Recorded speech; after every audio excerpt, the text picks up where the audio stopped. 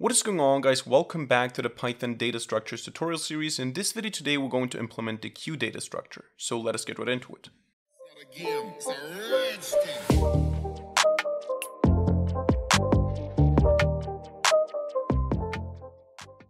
Alright, so we're going to implement the queue data structure from scratch in Python today, and as always I want to start by giving you a brief theoretical explanation of the data structure so you know what it is that we're implementing here, and for this I want to use MyPaint again. So in the last video we talked about the stack data structure, and the stack was just a bunch of blocks of data stacked on top of one another, and we had a top of the stack. So we had a top element of the stack, and the three major operations were I can push new stuff onto the stack, so I can take a block of data and put it on top of the stack. I can pop stuff out of the stack, so I can take the top element, remove it from the stack, or I can just look at the top, so I can just see what's there by peeking at the stack. And this principle of pushing something on top of it and taking that element as the first element to be popped when we use the pop operation, this is the LIFO principle. So this is last in,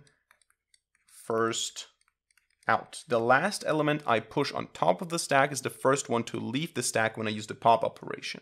Now the queue is exactly the opposite of that. The queue says first in, first out. So a queue operates according to the first in, or FIFO principle, first in, first out principle. So it's literally a queue, like a queue of people. You have a front, and what you can do is you can enqueue elements. So the operation here is called enqueue, like this.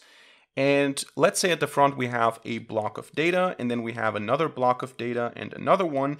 If I now want to enqueue an element, what I do is I just put it at the rear end of the queue. So whatever I put into the queue, whatever I enqueue, is added to the rear, to the end of the queue.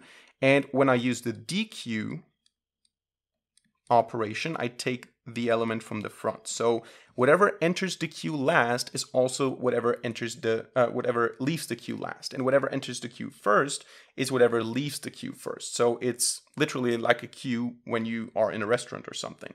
So this is the first in, first out principle, and we still have stuff like peeking, so we can still look at the next element to be dequeued. We can still do a peek, but that's the difference here. We don't have the LIFO, we have the FIFO principle. Whatever enters the queue first is also the first thing that leaves the queue. And that is a different data structure. This is a different way of working with data, and it also requires slightly different implementations here. So let us get started with the code. We're going to create a new file here, queue.py, and we're going to still base this around a node. So we're still going to say here that we have a class node, and this node has a constructor which takes a value. So this is going to be the value of the node. And the node is also going to point to the next node. So it's also going to have the next reference here, which is going to be set to none by default. So that stays the same. This is not too special here. Now, the difference between a queue and a stack is that we also now keep track of the rear end of the queue, because we need to append new elements to the rear end of the queue, and we need to pop them out, or we need to dequeue them from the front. So we need to have a front reference and a rear reference for this to make sense. So we're saying here now class queue, and this class queue has a constructor, and this constructor says the following: self.front is equal to none, self.rear is equal to none, and self.size is equal to 0. Just so we can make the length calculation quite easy. So we can just say, if I have the dunder length, I can just say return self size. Now, of course, I need to keep track of the size. I need to increase it and decrease it accordingly. But this is not too difficult here. Every time I enqueue something, I just add 1, and every time I dequeue something, I remove 1. Besides that, let's also go for a representation dunder. So for the string representation of that, I'm just going to pass for now. So I'm just going to define the methods that we're going to need. We are going to obviously need an enqueue method. So enqueue self and value. We are going to use dequeue as well. And this kind of data structure is obviously very useful. For example, I have some tutorials where I did that. You have connections or elements to process. Maybe you use 10 threads or 10 processes to do something, and you don't want to process the same elements twice. So you have a queue, and the next element to be processed is not from a list where you have to work with the indices. You just take the element out of the queue, and then the next process cannot take the same element because it's no longer in the queue. That would be a use case for the queue data structure. As I said, we're going to use the peek method as well, or the peek method. Actually, we don't need a value here for DQ, sorry about that. And we're going to use something like isEmpty, which is optional, but let's just implement it. All right, so how do we do these things? We're going to do this one later on. Let's focus on enqueuing and dequeuing. Now, enqueuing is quite simple. What we do is we create a new node. And the new node is going to have the value. And what we do with this new node now depends on whether we have something in the queue already or not. So if self.rare is none, this also means that self.front is none, because if I only have one element, it's going to be the same. So if there is nothing in the queue, what I'm going to do is I'm just going to say self.front is equal to self.rare is equal to new node. So I say the front and the rare are the same object, new node. If, however, I already have elements in the queue, so else, what I do is I say self.rare.next is going to be equal to new node. And then self.rare itself is going to be set to new node. So basically, maybe if we look at this graphically, I'm going to use my mouse now, so this is not going to be very beautiful. If I have here F for front, and if I have R for rare, if I have nothing, these are pointing to none. If I have one element, like this block here, both are pointing to this element. So my front and my rare element are the same. And if I now add a new node, what I have to do is I have to say that this is still pointing to this here, right? So I have to say that this thing has to point now to the next element, but also I want to reset the pointer of rare. This is difficult with the mouse. I also want to reset the pointer of rare to be pointing to this new node. So this is exactly what we're doing here in the enqueue method. And of course, don't forget to set the size or to increase the size by 1. That's it. That's the magic of enqueuing data. Dequeuing now is obviously also not too difficult. What we do is we take the element from the front. Now, if there is no front element, we raise an exception. So we don't want to have any call to dequeue if the queue is empty. So we're going to say if self.front is none. If that's the case, we raise, let's say, an index error. Now, I'm always not sure which one of these errors is the correct one, but I think index error makes sense here. So let's say queue is empty.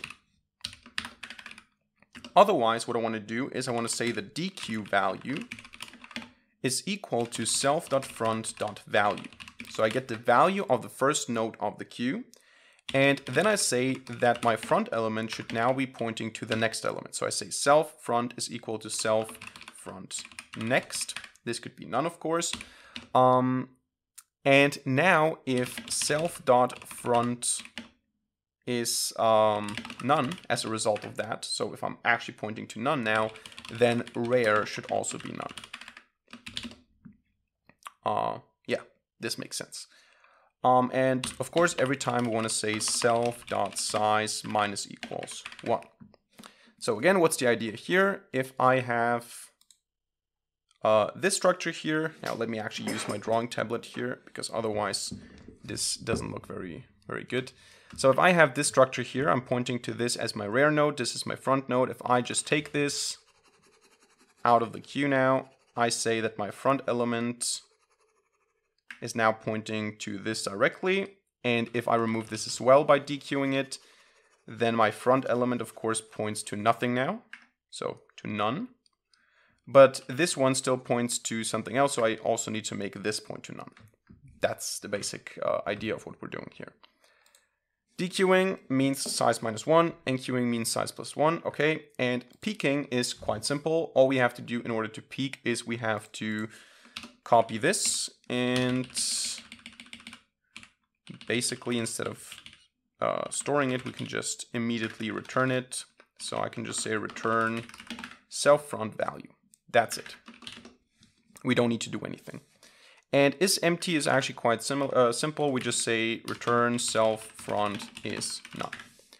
That is the Q data structure. That's basically it. There's nothing too difficult about this. We just have, actually we need to implement the representation dunder, but that's basically it. You just go through, you don't even have to go through the elements because you just use the front or the rear to do stuff. We're going to talk about the runtime complexities here in a second, but let's briefly implement the representation dunder. We're going to say items is going to be equal to an empty list. We're going to say current item is going to be equal to self front. We're going to say while current item is not none. We're going to just append it to the items list, and then we're going to move to the next one. So we're going to say items append, and then we're going to append the string version of the current item dot value. And we're going to say current item equals current item next. And in the end, we're going to say return, comma, join items. I think this should work. And now let us talk about the runtime complexity. Now, obviously, the length function, the length dunder, has constant runtime complexity because all I have to do is I have to look at the value. I just have to call a single variable. If I have 5 million elements in the queue, this doesn't change. I just have a different number. I just have a size of 5 million, but that's it. I just have to say, okay, look up the value, return the value. So that is obviously in constant time, which is the best thing that you can have. Now, the representation dunder is in linear time. Why? Because I have to go through all the elements. I have to go through every single node in the queue to get all the elements. So to print all of them, I have to iterate through all of them. So in the best case, worst case, average case, this is in O of n, linear time. In queuing an element, these are now interesting because these are the main operations. In queuing an element is also done in constant time. Why? Because all I have to do is I have to look at the rear and I have to append an element. Now, maybe I have to also adjust the front, but that's not really that much of an issue. So this is done in constant time. There is nothing difficult about this. I just have to look at the rear and I have to append if there is already a rear. Otherwise, I just have to create the first element of the queue. That can be done with the same amount of effort regardless of how many elements I have. If I have 5 million elements, all I have to do is I have to go to the last one, which I have a pointer to, a reference to. All I have to do is I have to append a new node there. I just have to create the next reference to a new node. Always the same effort. And of course, you guessed it, this is also the case for dequeuing, because all I have to do, even if I have 5 million elements, it doesn't matter. I just take the first element from the front of the queue and I remove it and I adjust the front pointer. That's the same action I take every single time, regardless of if I have 5 million, or 5 billion elements in the queue. So that is O1 constant time. Peaking, trivially as well, all I do here is I just look at the first element. I just have to call, or not call, I have to go to the reference and look at the value. That's it. And isEmpty is also done in constant time. So you can see that these operations are quite efficient. All of them are done in constant time. The only thing that takes linear time is iterating over all the elements. But of course, if you want to iterate over all the elements, you have to iterate over all the elements, which is n. So this is going to be linear. So that's it. Let us go and try some stuff. So let's say if name equals main. And now we're going to create a queue. The queue is going to be a queue. And we can play around now with enqueuing, dequeuing. So let's just say queue and queue 10. And then I can just say 20, 30, 40, 50, 60. And then I can print the queue. I can print the length of the queue to see that the dunder works. And I can print, or actually I can say queue dequeue, and I can print these elements. And then I can print the queue again. And also the length. And what I get here is I get 10, 20, 30, 40, 50, 60. Then the length of the queue is 6, correct? Q, DQ, none. Why is that? Let me see what the problem is here. Maybe I'm not returning. I think I'm not returning, right? Yes, of course. We need to return the DQ value. Otherwise, this doesn't work. There you go. I mean, it still pops it out of the queue, but it doesn't show it. So 10, 20, 30, which are the first elements I added to the queue, are the first elements to leave the queue. Now I have 40, 50, 60 left, and 3 is also the correct length. So there you go. This is the implementation of a queue from scratch in Python. So that's it for today's video. I hope you enjoyed it and hope you learned something. If so, let me know by hitting a like button and leaving a comment in the comment section down below. And of course, don't forget to subscribe to this channel and hit the notification bell to not miss a single future video for free. Other than that, thank you much for watching. See you in the next video and